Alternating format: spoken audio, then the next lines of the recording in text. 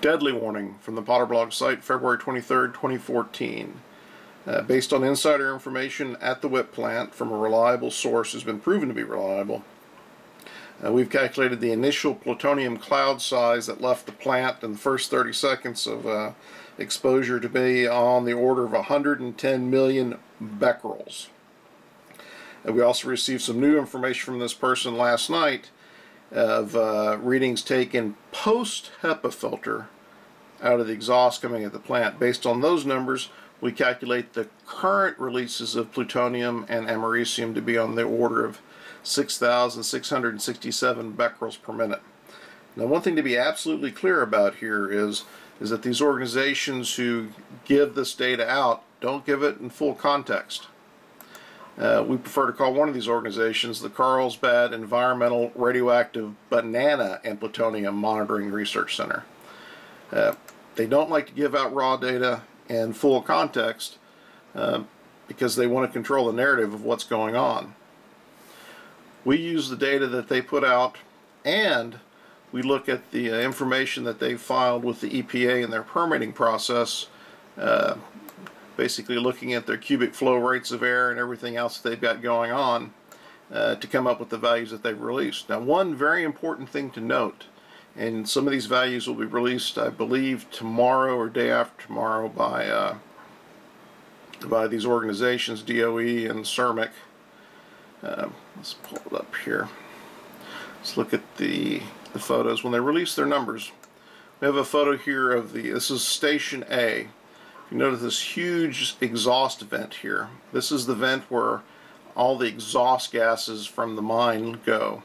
Here's Station A monitoring. This is where they monitor the radioactivity in the exhaust vent prior to HEPA filtering. Now pay close attention here to this filter that they use. This is the actual measurement apparatus. Now look at the size of these air cables coming in. I think this is 1/2-inch hose. The filter is actually inside of here, and we'll show you that in a minute. This is the amount of air that they're actually measuring. Now compare that to the amount of air here that is leaving in this huge tunnel that you can walk through. Alright, so here's an individual who's just taken apart the air filtering mechanism. Right in here is the filter. Right here he's putting in a new filter. So when they're doing the air filter measurements of the exhaust, that's what they're using. And then he's reinstalling it. And we have a link to this on our webpage so you can see this gallery. So, as you can see, they're going to give out numbers probably either tomorrow or Tuesday. And what they're going to tell you is that prior to filtering, that they're releasing, that they're detecting on the order of hundreds of disintegrations per minute of plutonium and americium, and after HEPA filtering, they're detecting approximately 20 disintegrations per minute. Well, so when you factor that up to what that site is capable of exhausting out of that huge vent. Let me show it here. One more. Out of this vent, you calculate what can come out of this thing. They have the capability, if they run all 3 fans, of pushing out 20,000 cubic feet per minute. So basically we walked through, did all the calculations. We were conservative in terms of protecting human life. So these are the risk mitigation numbers we use. So, you know, if we're wrong, well, then you've only been exposed to a couple of bananas. And if we're wrong, it's because these organizations aren't releasing the raw data because they want to control the narrative. If we're right, then them turning a phrase of bananas is bananas.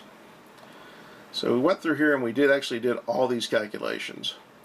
And again, the cloud that was released in the first 30 seconds, and they said the HEPA filtering was only off for a very short time period.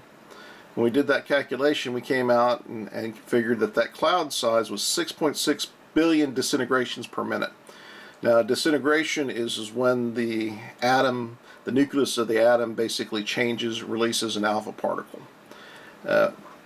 Most people, I think, are more comfortable with understanding that in Becquerel. A Becquerel is a disintegration per second. They usually quote here disintegrations per minute. So this initial cloud, one other thing to mention here, that this initial cloud of 110 million becquerels, that was at a half a mile away from the plant, where the original detection was made, where we were first clued onto, I think about 2 or 3 days before everybody else was, at least media-wise, being published. So the cloud was probably actually even larger at the plant itself.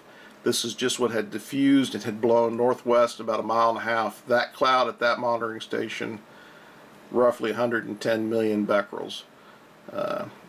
What's being released on an ongoing basis every minute, our conservative estimate from a public safety perspective is 6,667 becquerels per minute is being released. Other things to note is that there are actually 4 ventilation circuits going on underground. We don't know which circuits they're using.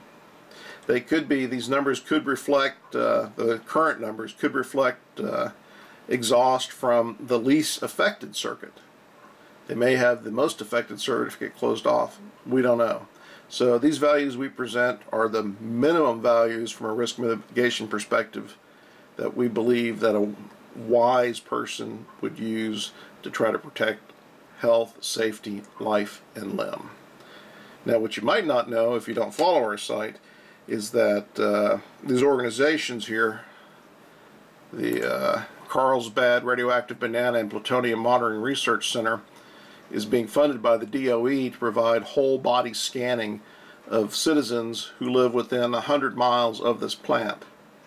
And we cover that in some detail too. Now, just to note, they're offering 100% free whole body and lung scanning. The citizens around Fukushima, they only got offered a 50% discount on their scanning. So take that what it's worth in the actual scale of this disaster. That's why we mark this thing a deadly warning.